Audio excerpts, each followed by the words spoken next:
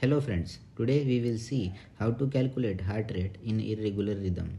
Given below rhythm strip showing irregular RR interval, so heart rate is irregular. Now stop video here and try to calculate heart rate by on your own. Got it. Start counting.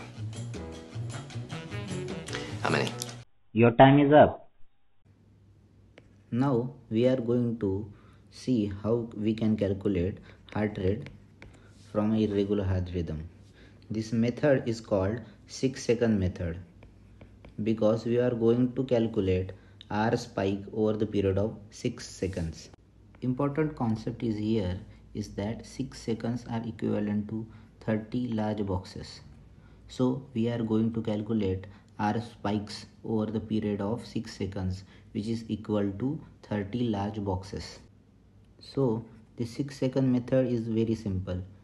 We have to calculate number of QRS complexes over the period of 6 seconds or equal to 30 large boxes and multiply it by 10.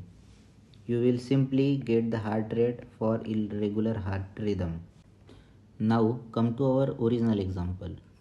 So let's calculate the heart rate for this irregular rhythm based on what we learned. This rhythm strip is 30 large boxes long, means it is 6 seconds. So we have to calculate number of R spikes over this period.